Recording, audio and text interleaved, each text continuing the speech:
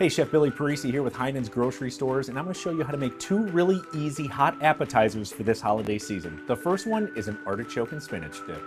The first thing we need to do is slice up some baby spinach. We're going to add that to a bowl along with some shredded mozzarella, some mayonnaise, cream cheese, sour cream, grated parmesan cheese, a little bit of panko breadcrumbs, and last but not least, our artichokes. We want to mix that together until it's completely combined. We're going to set it to the side, and then we're going to get started on our bread.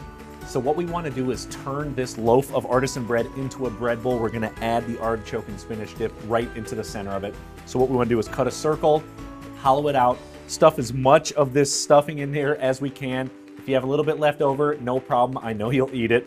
And we're going to set it on a sheet tray lined with parchment paper. We're going to cover the whole thing in foil, but we're not going to put it in the oven because we're going to get to that other appetizer first.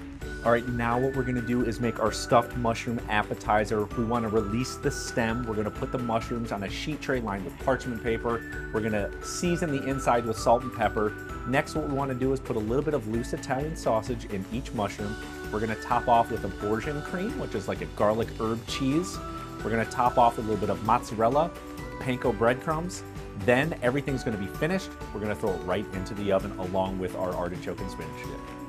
Everything is finished. It smells amazing, nice and melty. What we're going to do now is put this bread bowl loaded with artichoke and spinach dip on a platter, and all the stuff that we scooped out, we're just going to put it around the outside and use it as dippers. For the mushrooms, we're also going to put it on a platter, garnish with a little bit of parsley, and boom, we've got two amazing appetizers.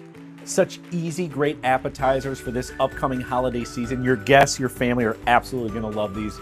Be sure to visit Heinens.com, see all of our great recipe videos. I'm going to get into these appetizers. We'll catch up with you later.